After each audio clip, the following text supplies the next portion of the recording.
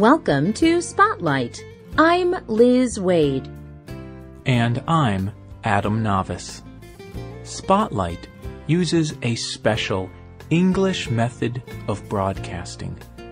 It is easier for people to understand, no matter where in the world they live.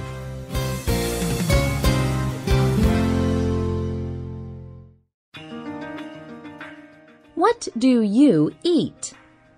Do you eat fruit and vegetables? Do you eat meat and fish? Do you think about the food you eat? Or do you just eat it and enjoy it? Donald Watson was a man who thought very much about the food he ate. He was born in Yorkshire, England, in September 1910, and he died in November 2005 at the age of 95. That is a very great age. Donald Watson had an explanation for his long life. He said that it was because he would never eat meat or fish or any food that had been made from animals. Today's Spotlight is on Donald Watson and his ideas about food.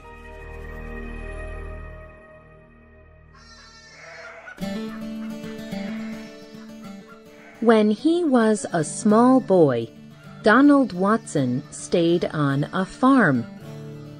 His mother's brother owned the farm. This man was his Uncle George. The young Donald loved to see the animals. He said that they gave so much to people. Cows and chickens gave people milk and eggs. Horses helped the farmer carry heavy loads. And all the animals were so friendly.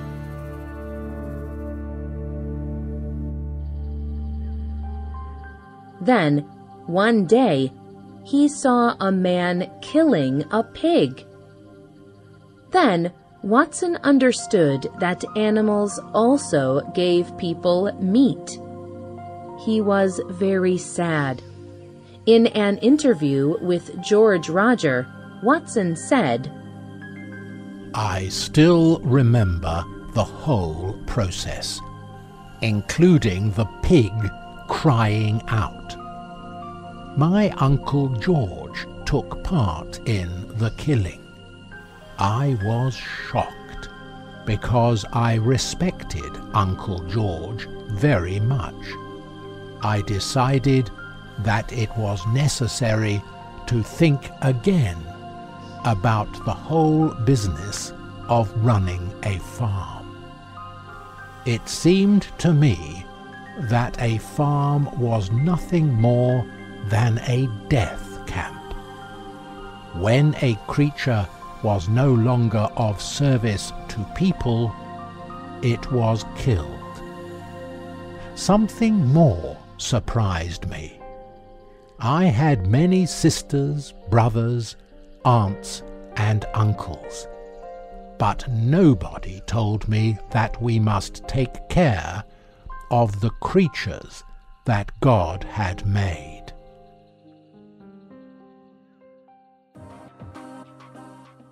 When he was 13 years old, Donald Watson made an important decision.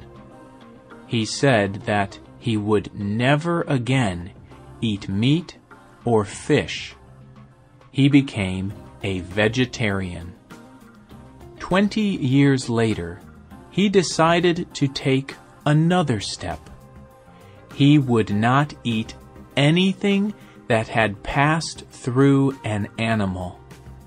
He would not eat milk, cheese, butter, or eggs. These are foods that have been made from animals.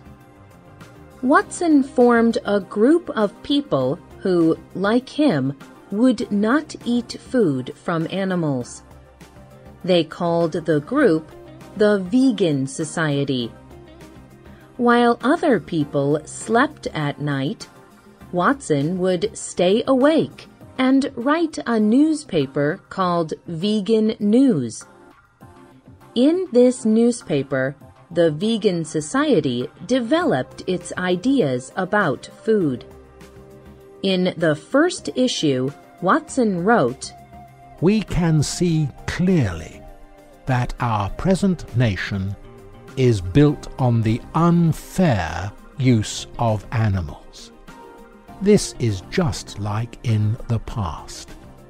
Nations then were built on the unfair use of slaves. We believe that in time, people will hate the idea of feeding on the products of animals' bodies. They will think that it is terrible and wrong." When Watson became a vegan, there were not many people who agreed with him. People criticized him, including people who did not eat meat.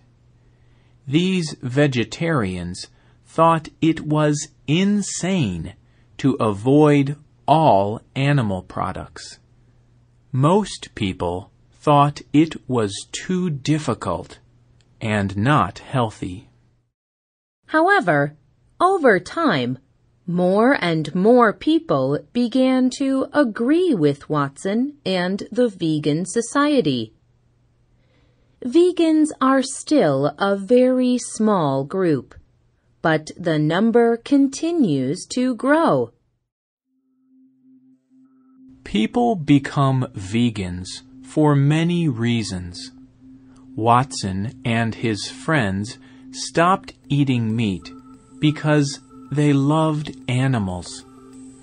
They believed that it was morally wrong to kill animals for food. It was wrong to hurt another living thing. They also believed that there was no good way to get other kinds of food from animals. Getting milk and eggs was also a way of using animals, and that was wrong.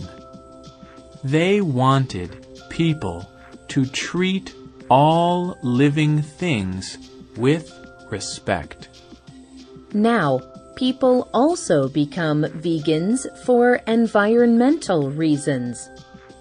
Caring for animals takes a lot of resources, including water and grain. For example, to produce 1 kilogram of meat, a cow must eat 5 kilograms of grain. Instead, people could eat this grain directly.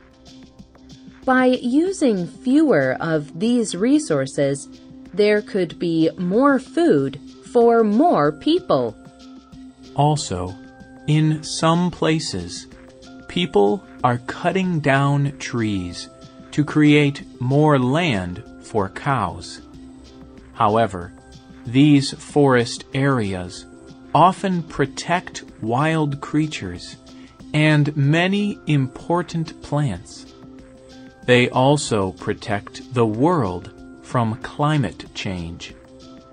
By avoiding these animal products, vegans hope to protect these forest areas. Finally, just like Donald Watson, some people believe that a vegan diet is healthier. They believe that meat and other animal products cause heart problems, a high body weight, diabetes, cancer, and many other health problems. But what do you think? Do you think it is right to eat meat and fish? And does what you believe affect what you eat? Donald Watson chose to avoid meat because he felt strongly about the animals. However, this moral position did not come from religion. He said that he did not have a deep religious belief. But for many people, religion is an important guide on meat eating. If you are a Hindu, you will probably not eat meat, especially from the cow. If you are a Jew or a Muslim, you will not eat meat from a pig. The Christian Bible does not teach clearly about diet. However, late in the Bible, there is a letter from a teacher named Paul. He wanted to teach Christians how to live. He said that it was possible for a Christian to eat anything he or she liked. But Paul asked the Christians to consider the feelings of other people. There were people who felt that they could not eat meat or fish or drink wine. Paul said, "When you are together with these people, it is better if you do not eat meat or fish or drink wine. You must consider their consciences, and above all, you must show them that you love them.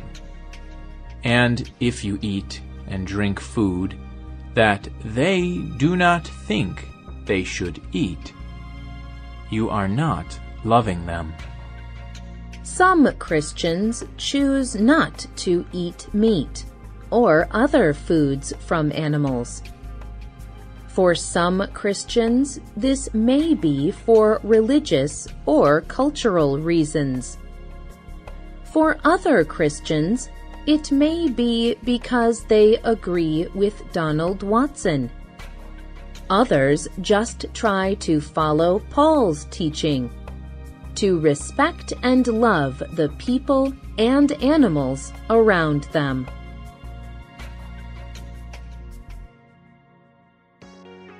Do you agree with Donald Watson? Tell us about your diet choices on our website, www.radioenglish.net. The writer of this program was Sheila Godwin. The producer was Michio Ozaki. The voices you heard were from the United States and the United Kingdom.